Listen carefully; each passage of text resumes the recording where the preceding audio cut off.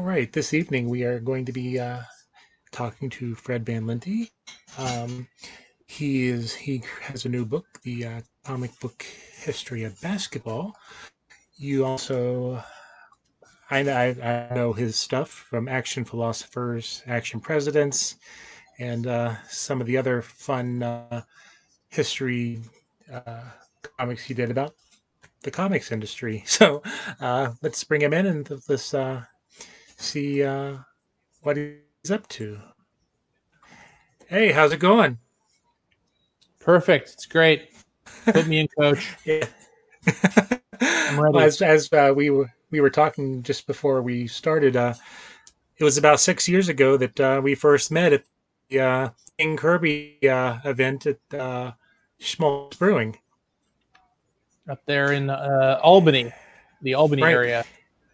And I believe you were one of the guests because you wrote a play about Kirby. That's correct? I did. I co-wrote it with my wife, the playwright Miss Gilman. Yeah, I think she was there too. I think I met both of you. She was. Mm-hmm. So, and, on and off we've touched. You probably meet a lot of people at cons, so you probably don't remember the couple of times I stopped by. I think one New York con I got a sketch from Ryan. It was a Simpsons DC matchup, and it's Ryan and somebody else. So, always a Nice. good time. I spend many a con with Ryan Dunleavy, who I do Action Philosophers and the Comic History Comics with. And currently Action Presidents available everywhere. Yeah. So let's talk about your new book that you have coming out, the comic book history of basketball. Sure. So, well, before we do that, how did you get into comics? Do you remember the first comic that you picked up, or what the one that kind of hooked you? I do. It was The Great Comic Book Heroes by Jules Feiffer, which was this book that he had done in the mid '60s. He had written a New Yorker essay. He was a very famous cartoonist himself. I think he had won the Pulitzer Prize at that point. But he started in the business assisting Will Eisner on The Spirit in Eisner's studio after World War II. And so he wrote this great essay about all the crazy comics characters and all the crazy things that happened to him while he was working at the Eisner studio. And this was in 1966 when the Adam West Batman TV show was the biggest thing in the culture, arguably. At that time, Kirby and Lee were just coming off of doing Galactus and Fantastic Four, and so it was a very much comics were sort of in the zeitgeist. So someone to give my dad the book version of the comic book history or the comic book heroes, and in addition to the essay that was in the New Yorker, they had reprinted all these like Golden Age origin stories and first appearances of like Batman and Superman and Captain America, and of course the Spirit and a bunch of other characters. And I just made my mother read this book that my dad had to me over and over and over again until finally she threw her hands up and said, "I'm not doing this anymore. Go find a real book." But I was a stubborn child and have become a stubborn adult. And I just stared at the pages until the words made sense. That's basically how I taught myself how to read. And once I entered sort of pre-K and kindergarten at a much higher reading level than anyone else around me, my mother did a pretty quick about face on the usefulness of comics or how much she would tolerate them. Oh, okay. So when did you realize that you wanted to write comic books? I wanted to be a writer fairly early on, but I was interested in prose. I started dabbling in screenwriting a little bit. It didn't really occur to me. There was no school really at the time to go work on becoming a comic book writer. But when I went to Syracuse University, I ended up going to the comic book club, most of the members of which were in the illustration department and were really into drawing comics. And I really loved drawing comics for them. And I met a bunch of people actually I would later go on to work with, including Steve Ellis, who I did a bunch of indie comics with in the 90s, and Ryan Dunleavy, who I am working with right now, and have since for many. We mentioned earlier, he was the president, I believe, of Comics Plus when I joined. Okay. So let's get back to the I asked you before this interview got off track. Let's talk about your new book, the comic book history of basketball. It seems to be right down your alley. You've done the comic book history of comics. So, tell us what inspired you to do, this project?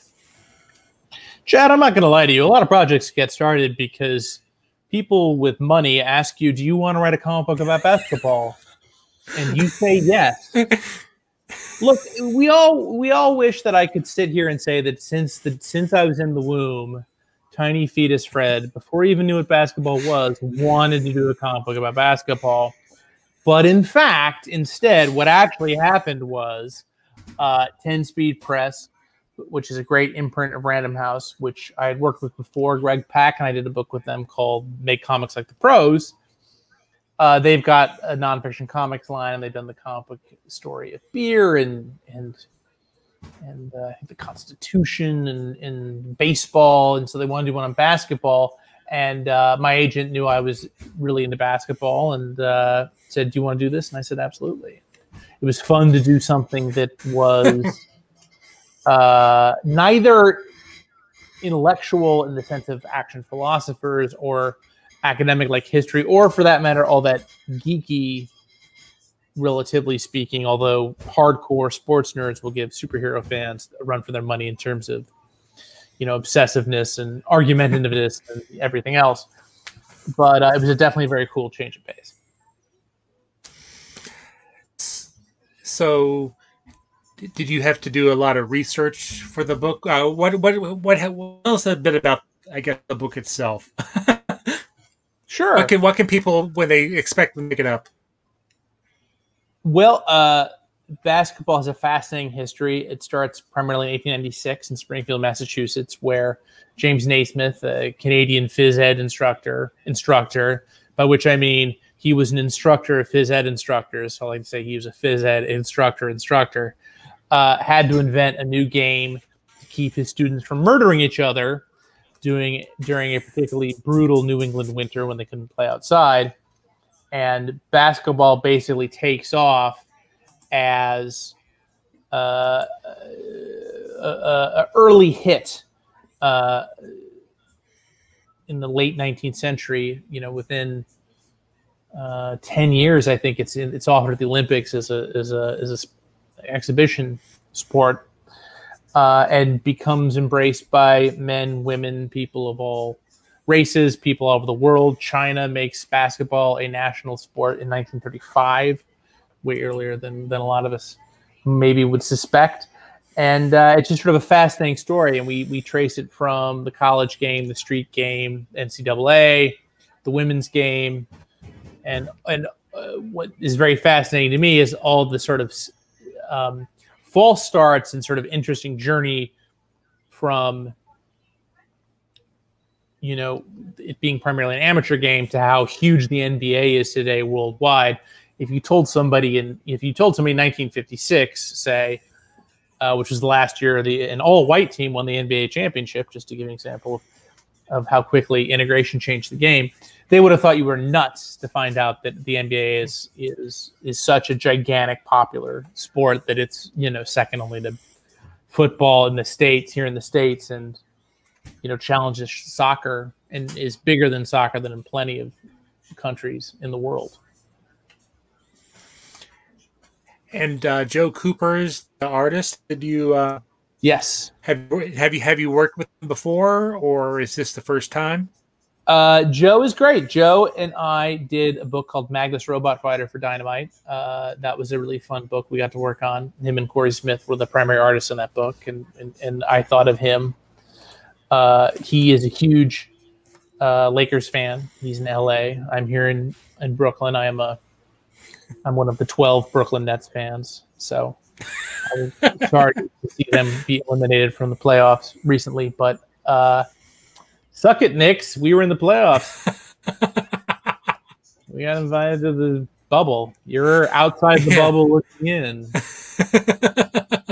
Not personal. But so I'm representing because, of course, as everyone knows, the Nets started out as an ABA team, which was the rival league to the NBA in the 60s and 70s. So what was the most interesting fact that you learned that you didn't know before about, when you were, doing the research for the book?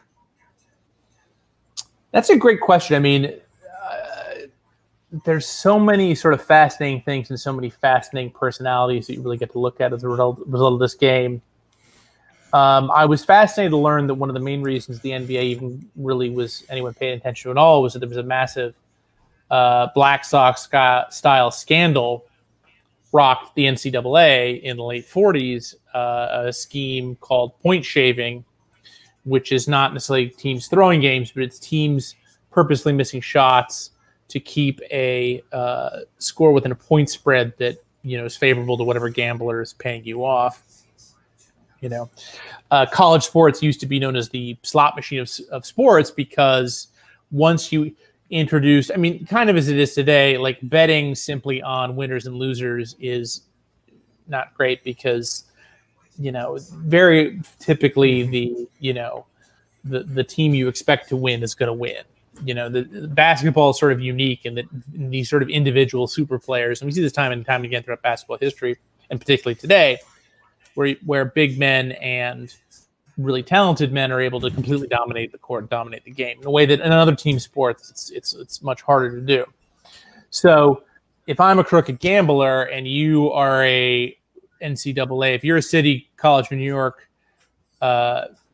Beaver, and I'm you're not getting paid jack and your college is making money hand over fist on your game. If I give you $300 to, score 6 points instead of 12 or whatever it is in that night's game, you're that was hugely tempting. And the City College of New York, a lot of those players were busting that scandal. A lot of the Kentucky, which even then was one of the biggest college programs in the country, they got banned for a year because they had players who were busted for accepting bribes.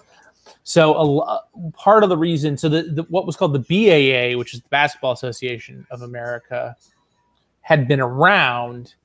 The New York Knicks, for example, were essentially a creation of Madison Square Garden to keep basketball in the Garden because it was so associated with basketball when college teams weren't playing, and part of the reason the Knicks and the other BEA teams, some of the original teams were the Philadelphia Warriors, now the Golden State Warriors. You had Boston Celtics, one of their first-generation BEA team. Part of the reason they got any traction at all was because a lot of fans abandoned college basketball once they learned or thought it was crooked. And weirdly, it's sort of a strange thing to think that people go to pro sports because college sports were crooked, but that's what happened, So, is there anything else before we, kind of move on to some other stuff you'd like to say about the book that I have not asked you about? Or it's good. It's getting a great early reaction. It's 165 pages. Great colors by Dave Schwartz over Joe's inks. It ends more or less in modern times with LeBron's decision on ESPN. I've written a lot of history, and I feel like so that happened in 2010, so that was 10 years ago. I feel like 10 years, like a decade, is like the cutoff for history. Everything after that's current events. So some other stuff since 2010 gets mentioned, but it goes from 1896 to 2010. Great art, great stories. It covers every aspect of basketball, including, like I said, the women's game and the pro game and the college game and the street game. So if you know anyone in your life who likes basketball or comics, I strongly recommend it. So, it sounds like you have more coming from your Action Presidents line? Or not at the moment. We have produced our 4 contracted books from HarperCollins. They are out. They cover George Washington, Abraham Lincoln, Teddy Roosevelt, and John F. Kennedy. John Kennedy is Ryan's favorite. Teddy Roosevelt is mine. They've gotten a great reception. You can get them. I get all these reports from people buying them in supermarkets, which I think is terrific. Walmart has them. You know, all your local bookstores have them. We do not currently have any plans to make more, but you run out and buy them. They really have no choice but to give us a new contract. You know what I'm saying? Hey, you could make an inaction president. You mean like the William Henry Harrison? Is that what you're going for? Or, yeah, among others. Died in 40 days. Gave his inaugural speech without a coat in the middle of January and died of pneumonia. Yeah. That would probably be a short series. It would be more of a pamphlet, yeah. And it would not be terribly interesting. Although he had an interesting military career, you know, that's how he became president in the first place. He fought Native Americans in the Midwest. I guess that could be semi-interesting. He was a legit.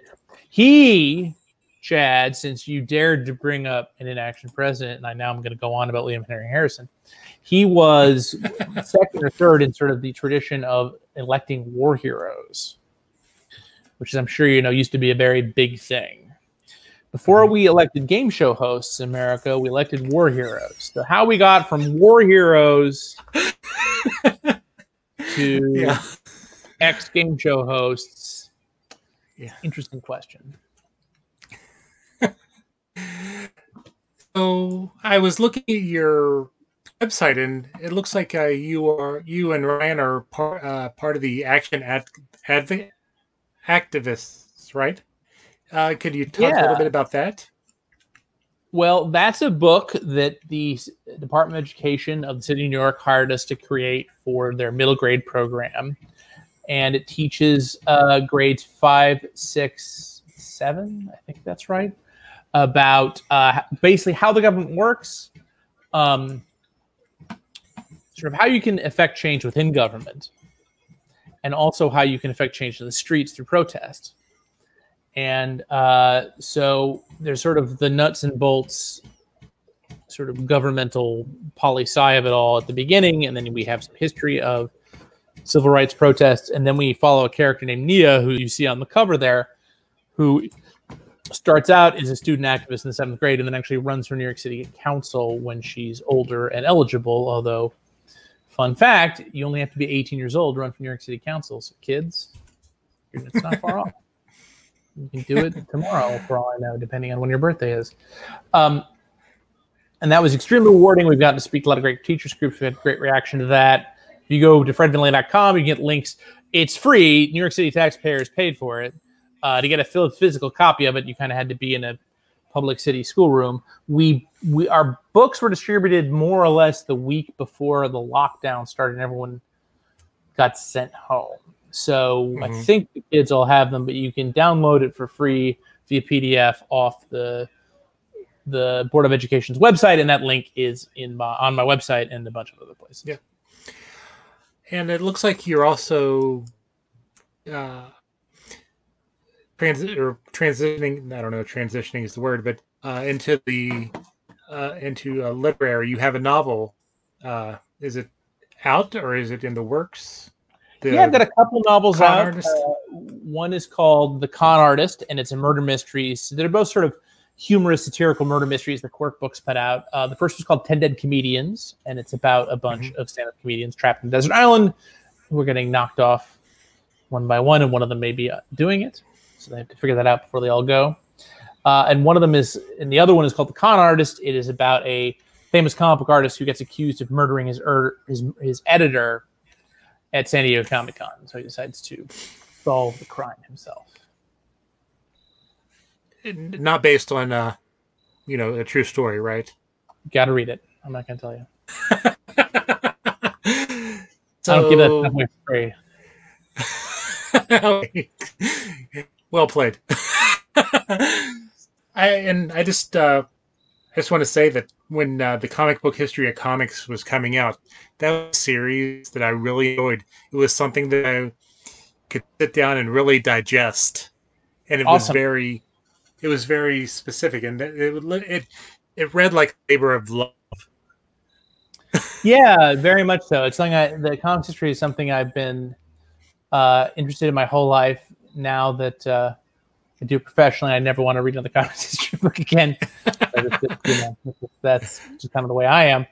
And it's great you dug that. Ryan and I kickstarted earlier in the year the comic book history of animation, which is the companion volume to that. And I'm very excited to announce, I think here on this podcast for the first time, since you're the first person I'm talking to, since it's really gone away, is that IDW will be bringing out the comic book version of that, the physical version of that book, starting in November. And you'll be able to get it through comic Very shop nice. Anthology. So comic book history of animation is listing for November from IDW. I'll definitely have to check that out. Awesome. So have you been, you're in New York like myself, and we've pretty much been in lockdown.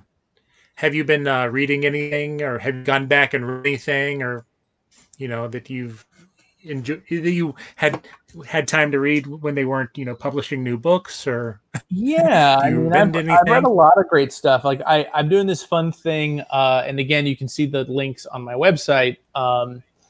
13th Dimension, which is a great comics website, has we started with Denny O'Neill's The Question, which I was able to complete a few months before he passed away, and sort of write like ranking my favorite issues of some favorite creators on their birthdays. So I've done John Byrne's Alpha Flight, and I've done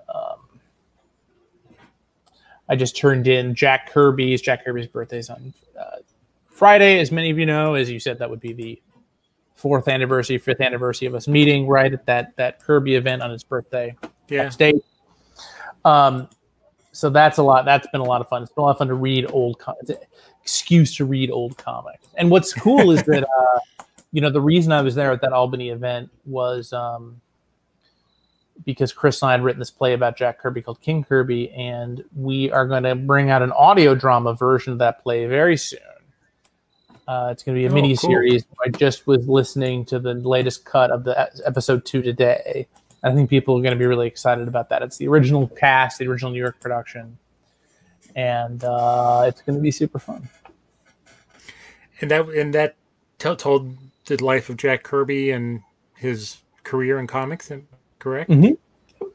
Okay, that's right. His conflict with Stan and his service in World War II, the fought in France, all 9 yards.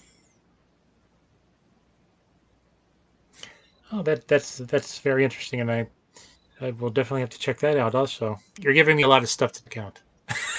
That's what I'm here for. Hey, so do you want to pitch the basketball comic one more time, because it's out in a couple of days? It's out September 1st. Well, the ship is late from wherever it is they printed it from. So they've actually bumped the date to September 22nd. Oh. So you have a couple more weeks to wait. But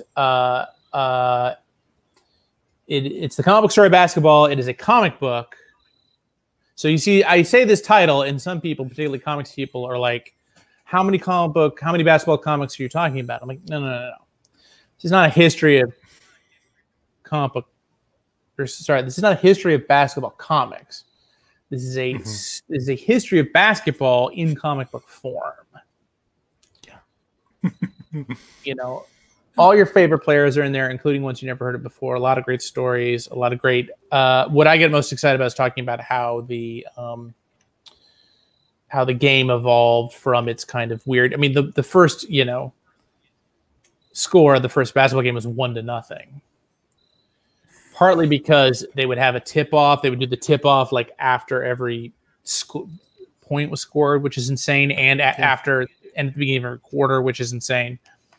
But my favorite fact about that is that part of the reason that it was only 1-0 was that this is at a YMCA in Springfield, Massachusetts, where the Basketball Hall of Fame is right now. They never occurred to them to punch holes out of the basket. So you had to go get the janitor with his stepladder and a broom to go out and knock the ball out of the basket, and it wouldn't be for a couple years that they even agreed to punch holes in the basket, because the prevailing fear was that the ball would go through the hoop so fast no one would register the point. So that's why you had to keep the, I guess that's like the putt-putt golf theory of basketball. Yeah. You keep the ball in the hole long enough for the ref to say it's good or whatever. I don't know. Fortunately, within a decade, or 5 years, they figured out that was not going to fly. They started putting holes in the basket. Well, do you plan to maybe have the book available in the Hall of Fame, or is that that would be the perfect place? Well, that is marketing and sales job. I think they are working on it. I just saw the spreadsheet for all the places they're contacting. I think that was definitely on it. That'd be awesome. It's a fun little museum. It's in a mall. It's one of the strangest museums you will ever go to. It's off the highway. It's like a mall on itself next to a bigger mall. Yeah, we meet my brother there because it's halfway between our house and his place in Connecticut. So we meet in Springfield, and we usually meet at one of the restaurants right beside the Hall of Fame. So that's the closest I've ever been to it. I have never been in it. It's fun. It's worth your time. It's a neat little museum. It took me and my sister like an hour after we drove up there to do it, and then we went to Six Flags, which is right there in Springfield, down the highway, because we blew through the Hall Museum in an hour. Well, do you have any? Well, give your links for social media and stuff. I would ask you, what cons you would be appearing at, but I don't think anybody's going to be appearing at. So. I'm not. I was only slated to appear at one con this year, and it just got canceled like 10 days ago. New York Comic Con. Yeah. So, if you can spell my name as you see on the screen, that's my website. That's my Twitter and Facebook handle. It's my Instagram handle. So I'm available to the people. Yes. Well, I want to, thank you for taking the time to talk this evening, and look forward to checking out the history of basketball in the comic book form. Sounds good. I will reiterate. It's a little confusing because we did the comic book history of comics, and I will admit 10 Speed kind of ripped me off, but now they're hiring me, so I will leave them alone. It's the comic book story of basketball. So when you Google it, the technical title, the actual title is the comic book story of basketball, but confuse it not with the comic book history of animation, which is coming out in November from IDW. Now I've thoroughly confused everybody, but one's animation, one's basketball. People will figure it out.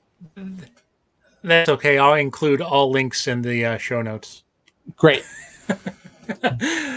So if you ever have anything, you're working on, because I know you do a lot of stuff with, various companies, you're more than welcome. We'd love to have you back to talk about it. This is great, Chad. That'd be awesome. All right. Well, before we go, I'm just going to throw up my contact information up here, and then we can, let's see. How does that look? That looks great. All right. Well, again, thanks for taking the time, and look forward to reading the book, and safe and stay healthy. See you courtside, Chad. Yep. All right. Catch you later. Bye-bye. Take care.